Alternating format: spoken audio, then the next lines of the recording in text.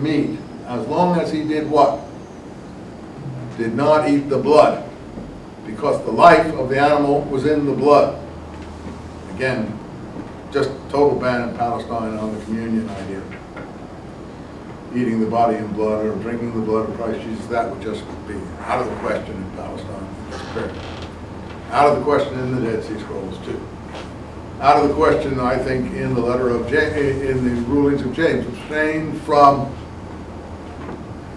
how does he put it?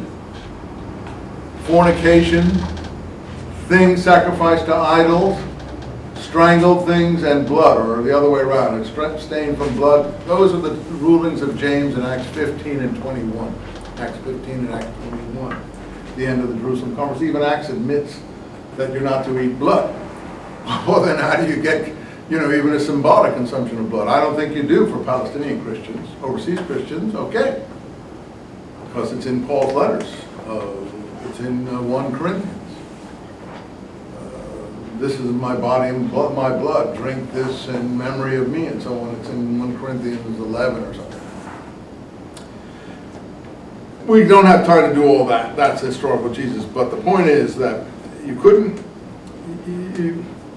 even in the Noah story, there are 2 lines of the text line that are conflated together. If you do an Old Testament course, you'd see it with me. One we call the E line, the other we call the Y line, the alwist line and the outwist line. And if you can actually unconflate them.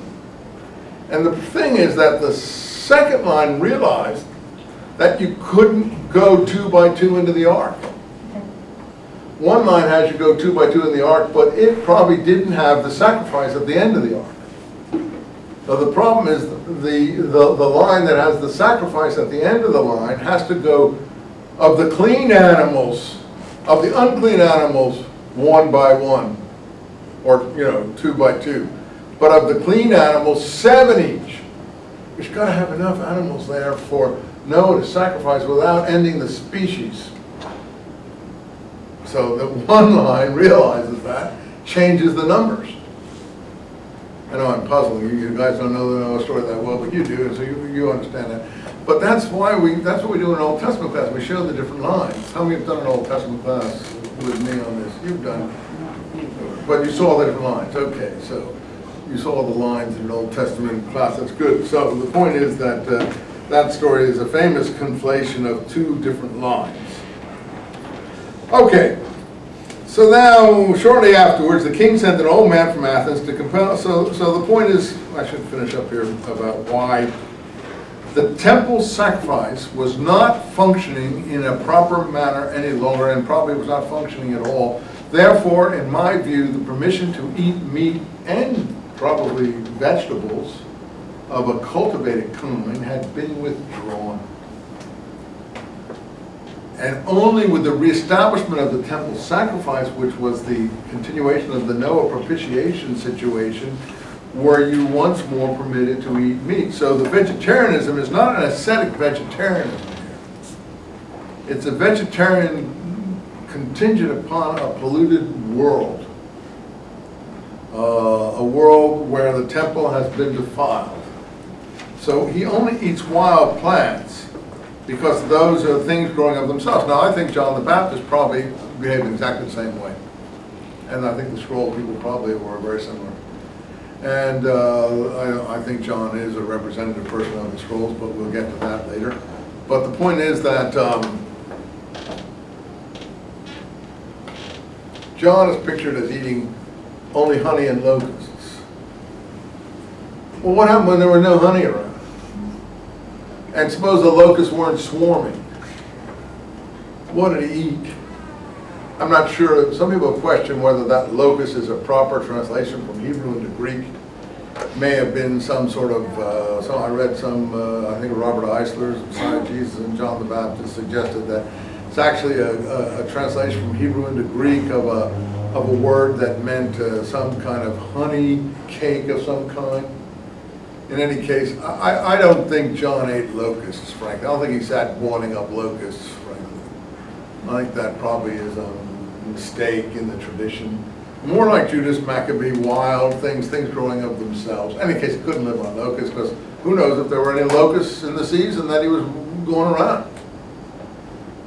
So, I mean, that's just not an accurate presentation. That's,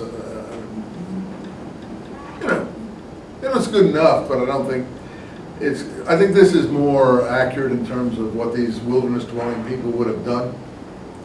Now, I don't know if John is in this tradition. You'll have to decide for that. So the point is that they're eating things growing of themselves because those are not polluted. Okay, so now here we get the information that he sent a man to the Jews to have them abandon their ancestral customs and live no longer by the law of God, 6:2, and profane the temple in Jerusalem and dedicate it to the Olympian Zeus, and also the sanctuary in Mount Gerizim, the Samaritan sanctuary. So that's how we know that it was dedicated to the Olympian Zeus. That's the abomination of the desolation of Daniel. And we're going to hear presently that he actually erected a statue of the Olympian Zeus in the temple. Now here are some really bad things going on here. The temple was filled with debauchery, prostitution, no Sabbath keeping. They ate the sacrificial entrails. A decree was issued, good picture of the times. In the neighboring cities, obliging them to share these meals, executing all who did not voluntarily conform to Greek customs. For example, 2 women were charged with having circumcised their children. They were paraded publicly around the town with their babies hung around their breasts and hurled over the city wall. Do you believe that? Well, it's lurid, but it's possible. That's what they would do, I'm sure, in lots of places. The Nazis did I would say 3 million times worse than that. Other people assembled in caves to keep the 7th day without attracting attention were denounced and all burned there together, since their consciences, Paul uses the word conscience as a euphemism for the law, would not allow them to defend themselves. So they did not yet know that they could fight on the Sabbath. That shows how alien they were to being a military people at this time. Because I'm sure in David's time they fought on the Sabbath. If you didn't fight on the Sabbath, you're going to be attacked on the Sabbath all the time. And you're going to be killed. So, what do we have? Back to Maccabees 1. What's the first ruling Mattathias makes?